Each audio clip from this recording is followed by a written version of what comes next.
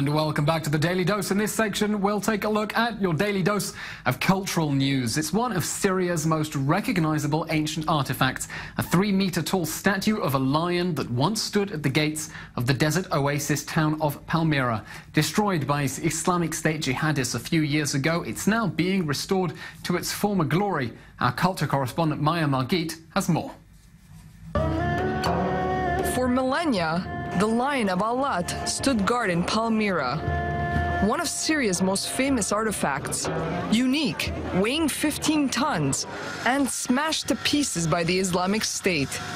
Now, after intense restoration efforts, it's finally on display once more, this time in Damascus. It's an exceptional statue. There are no more such statues in Palmyra.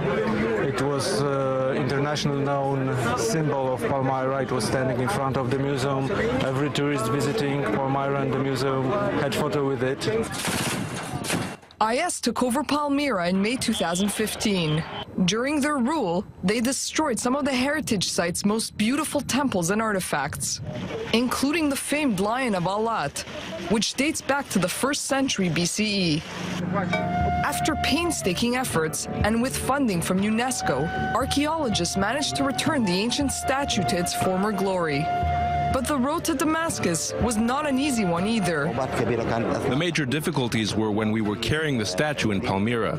We had 3 attempts. 2 of them failed. The Lion of Al-lat did not want to leave Palmyra. It stuck to its land and its old place. Though it will stay at the National Museum of Damascus for a while, antiquities experts hope to return it home in the future. It will stay in Damascus in the short term, and in the long term, we may return it to its place that it was founded, in Palmyra.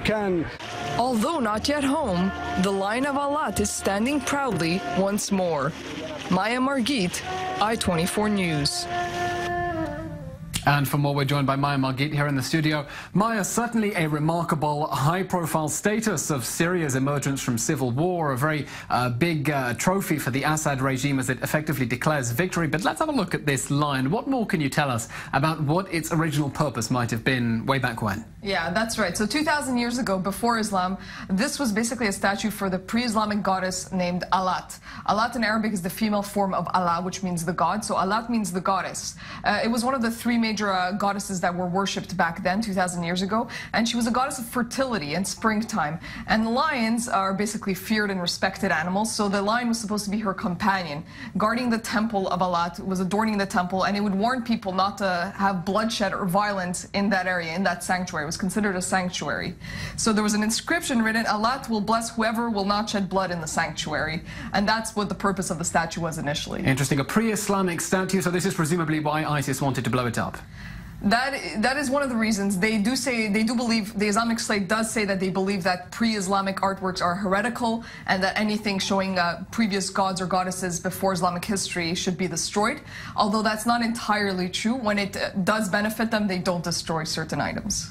It's certainly an irony here. You say this is a fertility goddess. ISIS itself, if we remember, was an Egyptian fertility goddess. So there's an odd irony here. But I want to ask you, Islamic State didn't blow up everything, did it? What can you tell us?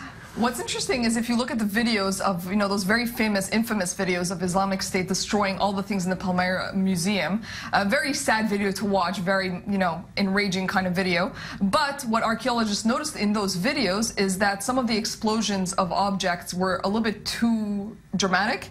So they realized that these were plaster replicas. Some of these things were not actually destroyed. They were just used for propaganda purposes to show that the Islamic State was not, paying attention to history or the international community.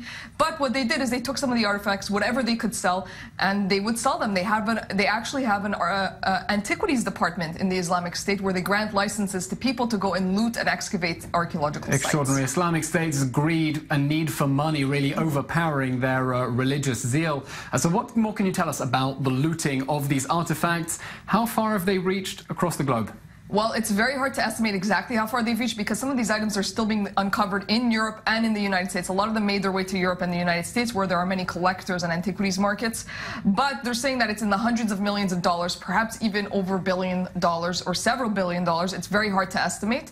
But now they're coming up with new technologies to try to prevent this in the future, especially with regards to Syria. They just invented something called smart water, which is a polymer-based liquid that they're throwing on all the antiquities in parts of Syria undercover, so that if these antiquities show up somewhere else in the world, they can shine a special kind of light on them.